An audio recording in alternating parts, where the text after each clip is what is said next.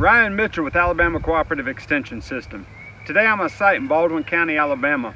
I'm going to demonstrate how to calibrate an ATV sprayer and then apply some herbicide to treat this cogon grass behind me. Research from Auburn shows the best time of the year to treat cogon grass is May and October. An important reminder: before applying herbicides, be sure to read the label and follow all PPE guidelines. Remember, the label is the law.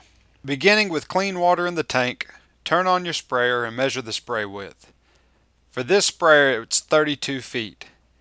To ensure good coverage, we want to use 80 to 85% of that, which is what we call the effective spray width. So multiplying 32 feet by 82%, we get 26 feet. Since we're calibrating based on 1/10 of an acre, we take 43,560 square feet and divide it by 10.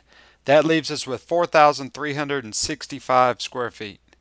We're going to divide that by our effective spray width of 26 feet and we get 167 feet, which is the length of our course. As you can see here, I've laid out a tape measure that is 167 feet long and put an orange cone at the end. We're going to make 3 passes along this terrain representative of what we're spraying and average the time. Use a bucket to catch the water. Turn on the sprayer for the amount of time it took you to cover the course. You will pour this into a graduated cylinder to measure the ounces.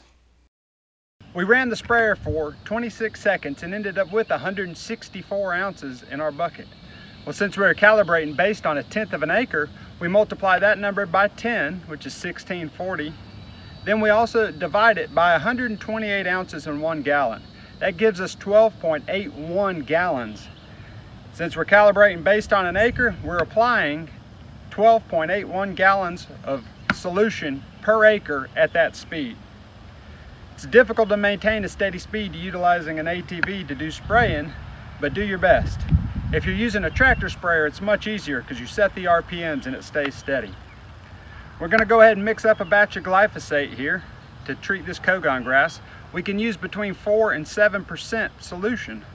You can also use a Mazapir, but I caution you, a Mazapir is much less forgiving. If you have any desirable trees or shrubs around, especially any oaks or old pine trees, you might want to avoid using a Mazapir because it's soil active and can kill those trees. Thanks for joining me today. If you guys have any questions, post them below. Have a great day.